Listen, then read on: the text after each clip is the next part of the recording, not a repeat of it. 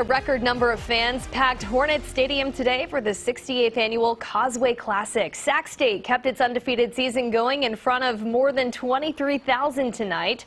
Athletes took to the gridiron, but as CBS 13's Sacra Gray reports, they weren't the only ones who spent hours training for the matchup in this historic rivalry between two teams.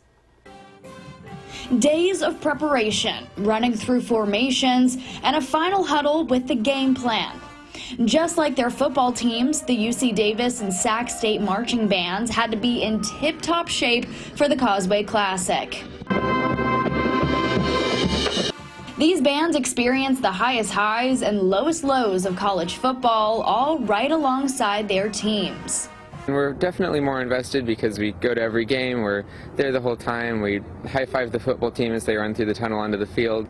Gabriela Mejia's son is a Sac State football player, so she knows just how much preparation goes into each game.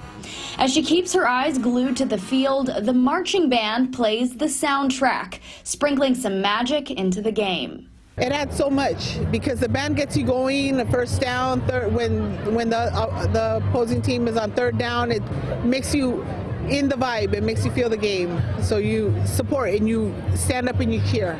Despite the competition between football teams, these two bands brought their talents together and joined forces through music. We're performing with the band too, so that's a really good bonding experience that sort of transcends the rivalry. Another year of a decades-old rivalry in the books, and two bands continue to cheer on their athletes no matter the outcome.